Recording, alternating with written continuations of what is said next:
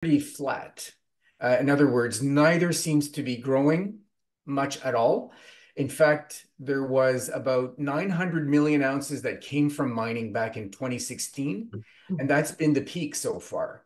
So 8 years ago, we saw a peak in silver from mining. In other words, mined silver output.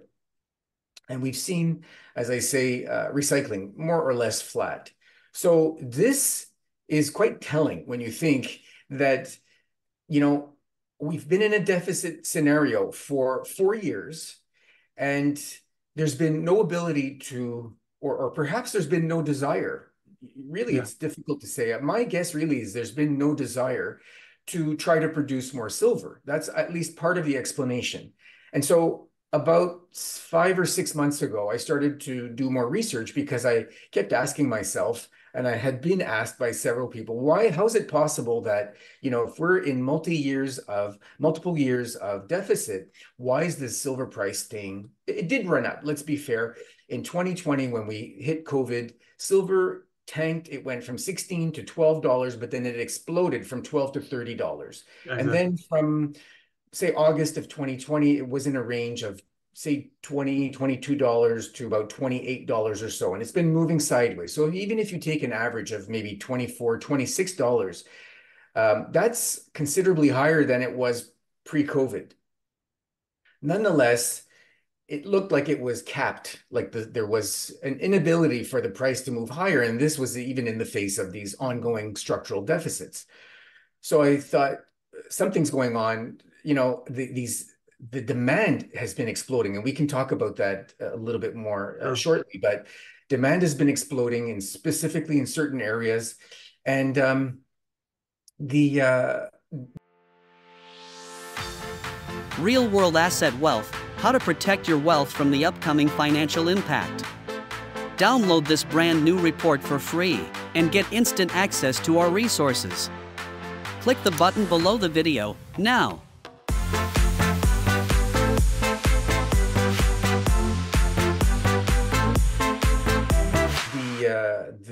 the supply has not been keeping up, and the price seemed capped. So I started looking at where could some of the supply be coming from. And what was very interesting was that I saw that you've got essentially 3, 4 large futures exchanges around the world which hold physical silver, and then you have ETFs. These are known inventories that we can track.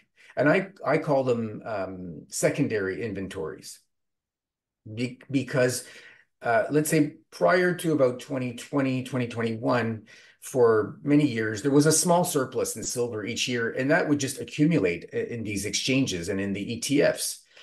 Well, that's completely reversed since 2021. We see all these ETFs, we see the futures exchanges, silver inventories have been dropping very steadily. If I had to give an overall number, I'd say on average, they're down about 40% in the last 4 years. And so that was the conclusion I came to, was that the large consumers of silver, mostly industrial consumers, and you don't recuperate that silver. Most of it is used in very small quantities. Once it's been consumed to make electronics or something in an automobile, for example, or a medical application, or any of these different kinds of applications, the quantities are so small that once that product has lived out its life, it ends up in landfill. It's not recuperable because the amount is so small, it doesn't pay to try to recycle it. So this is used up silver that we're likely never to see again.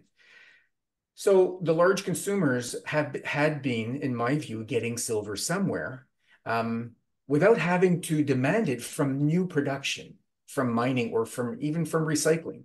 In other words, I came Interesting. to the conclusion they were draining the silver out of the ETFs and the futures exchanges. And that made sense to me because we saw these inventories draw down and not be replaced. We saw a steady drawing down of the inventories, and we saw the price move sideways. Yes. So to me, that adds up. In other words, you're not putting pressure to produce new supply because you have these above ground supplies just sitting there that you can draw down and you can pay for at prevailing prices. So that was the conclusion I came to. And it was funny because naturally I have, contacts in the sector. Yeah. And someone sent to me a report from TD Bank, a large Canadian bank, which does research, commodities research, only maybe a few weeks after, I had finished my research, and they had the same conclusion. And not only the same conclusion, but how long they thought that this could last. So when I was asked, I said, I think we have estimated about 12 to maybe 24 months. This goes back 3 or 4 months of being able to, sort of cap the silver price and not run out of silver from these inventories.